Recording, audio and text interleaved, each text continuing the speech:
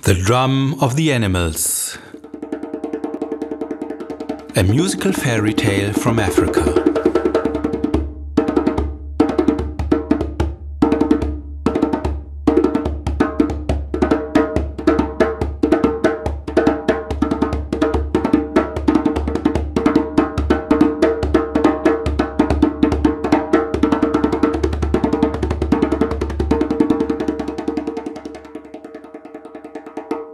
You may think it not nice to play tricks on others. That might be true, but sometimes you can do it just for fun. Listen to Brother Hare's story.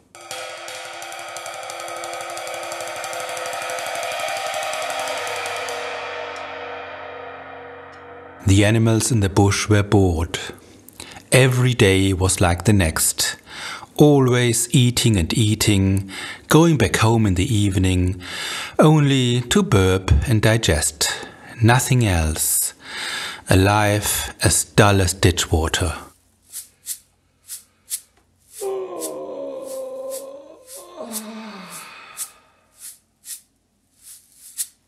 One day Brother Monkey said, "Let's make music every evening, otherwise things are unbearable." The lion answered, "That's all well and good, but tell us how we can make music, clever clogs." Brother Monkey had been expecting such a regal rejection. He quickly came up with an answer. "Our wise animals say, he who has seen 80 grasslands and 80 mountains can talk to 80-year-olds. I have traveled far, very far indeed. I have spent much time in the neighborhood of these strange creatures which walk upright. I mean those creatures that wish us nothing but evil. Hardly surprising. What more to expect from creatures who only use 2 of their limbs, instead of doing the decent thing and walking down on earth on all fours like every—" The king of the animals interrupted him. "And what has all of this babbling got to do with music?" "That's just what I was about to tell you. I've been in the position to observe these creatures, which are called humans, as they were playing music every evening. They played drums and were delighted doing so. It is difficult to imagine that they are the same people who hunt us.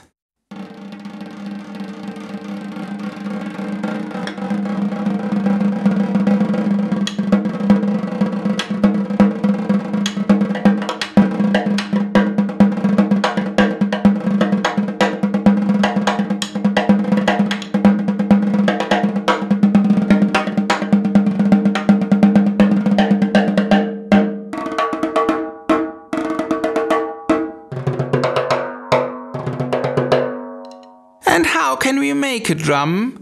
asked Uncle Hyena, wanting to get into the king's good books. Brother Monkey explained that a drum is made of leather. He suggested that every animal give a little piece of its skin to make a drum out of these patches. The animals were desperate to escape from the boredom, and so they welcomed the monkey's idea. Every animal gave a little piece of skin, and they made a beautiful drum that sounded wonderful.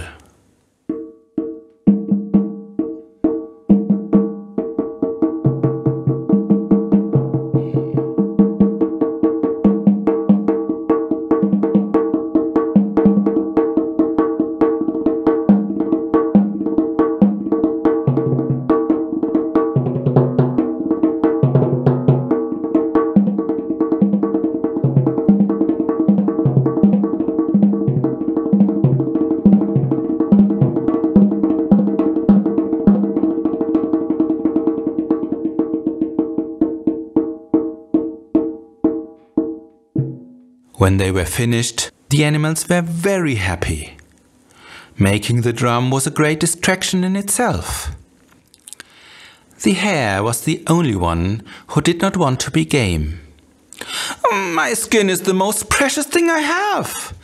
I'm not going to give you any of it, not one little bit."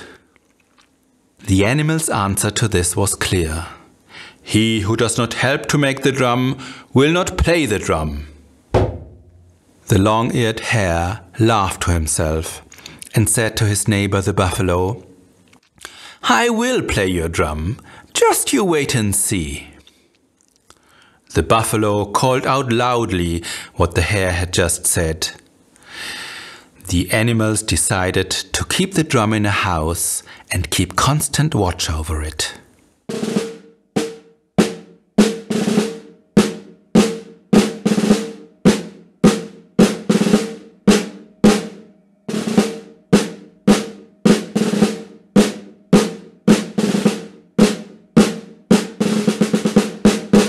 The monkey took first watch.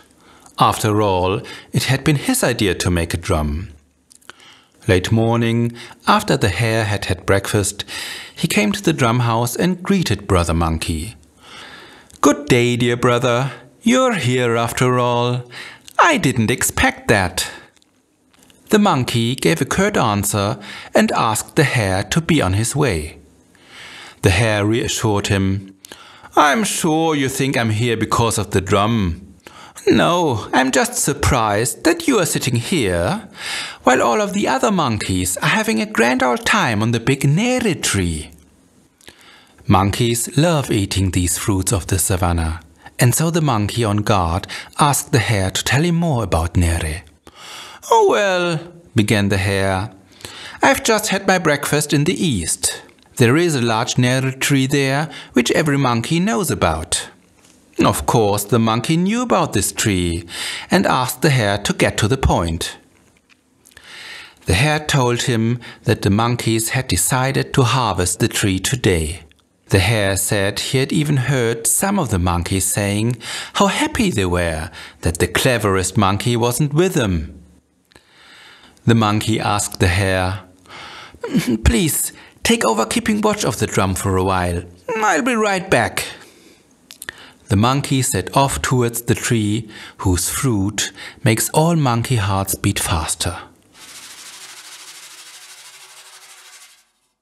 In the meantime, a beautiful drum melody could be heard.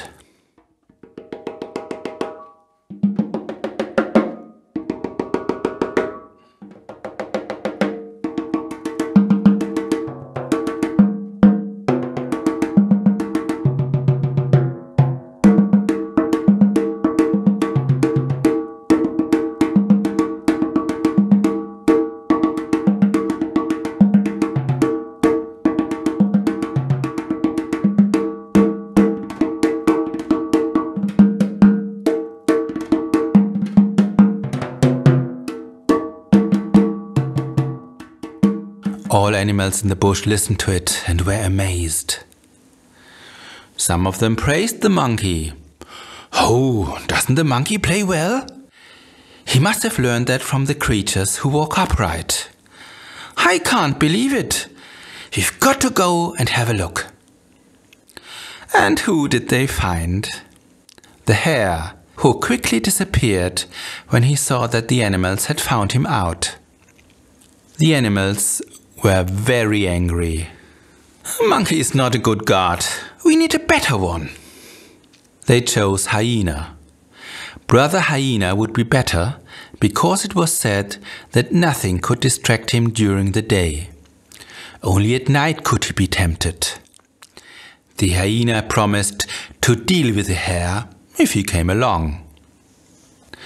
Next day after breakfast, the hare came prancing along to the drum house again. He greeted Uncle Hyena and asked who was taking his place at the great mule feast in the south. The hyena had heard nothing of this feast, so he demanded that the hare tell him more. The hare was surprised that the attack carried out by the king of the animals was kept secret precisely from the strongest of all the hyenas. "Last night, our king attacked some travelers and killed all of their pack mules. Now they are starting to rot exquisitely in the sun. It smells delicious. The king has given the spoils of his hunt to the hyenas. Right now they are sharing them out. And you are sitting here Is that an order from the king? I don't want to poke my nose in, but I don't think that's very nice. The hare could have gone on talking, but he was interrupted by the hyena, who ordered him to take over the watch. This he shouted out as he was already running south. You could tell by his voice that his mouth was watering. In the south, there was no trace of dead mules. The hyena was very annoyed. He also thought of all the insults that the other animals would throw his way. In the meantime, clear drum sounds could be heard, enchanting all of the animals.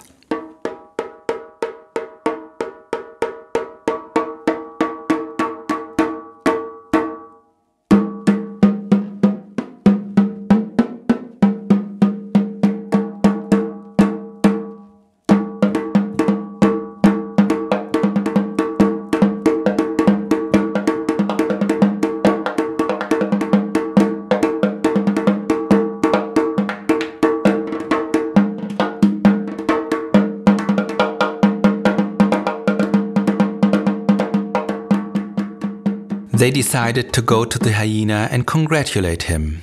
He might not smell very nice, but you've got to admit his music is wonderful. And who did the animals find at the drum house? The hare. They could scarcely believe it. Talking of scarce, the hare made himself scarce very quickly. Other animals were tricked by the hare. They called a gathering of the animals to look for a solution. The tortoise, and there was no one older than the tortoise, spoke.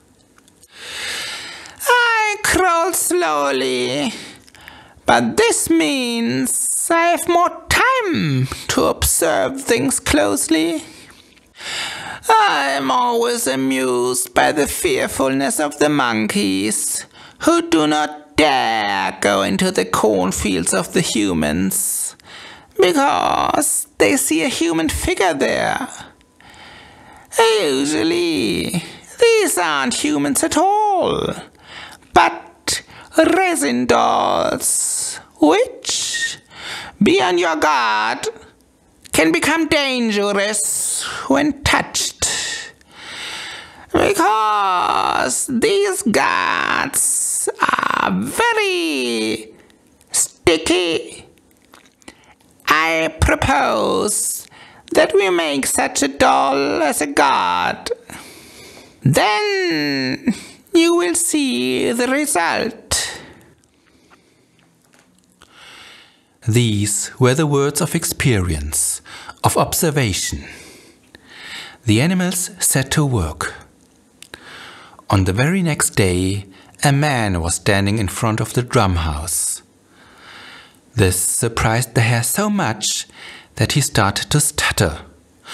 Good morning. He repeated his greeting, but received no reply. He plucked up his courage and insisted that the human answer. But no answer came, which enraged the hare. He threatened to box the human's ears if he carried on ignoring him. But the threat was to no avail, as the human did not move. The hare boxed him on the ears. The hare's paw stuck to the human. "Oh, let me go!" cried the hare in anger. "Otherwise I'll use my left paw, and that is even more dangerous." The left paw also got stuck. "Let me go, otherwise I'll treat you with painful kicks." And his right leg got stuck. Then he threatened to use his left leg. And now the poor hare was caught, stuck with both hands and feet to the human. He screamed and wriggled, but could not escape.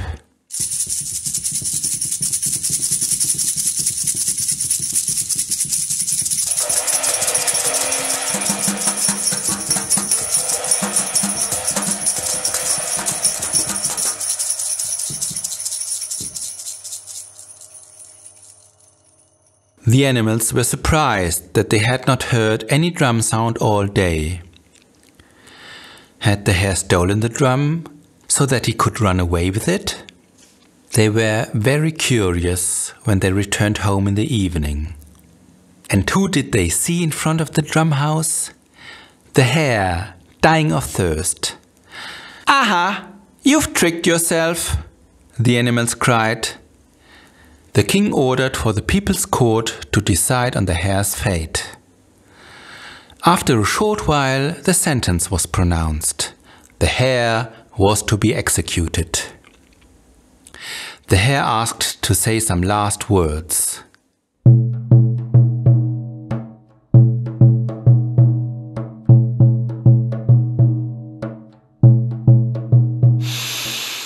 Your drum always enchanted me.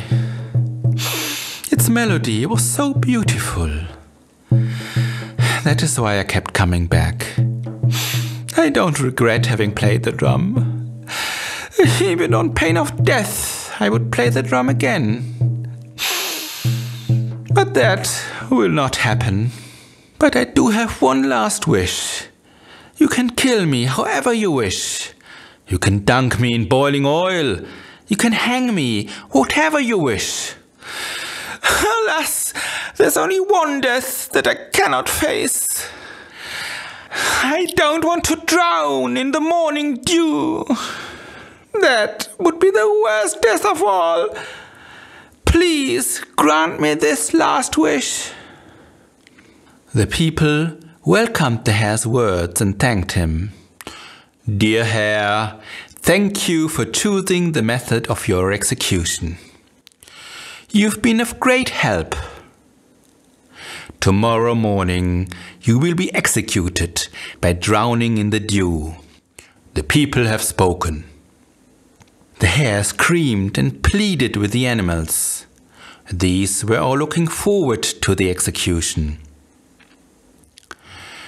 Early in the morning, the elephant was ordered to carry the prisoner to the place of execution.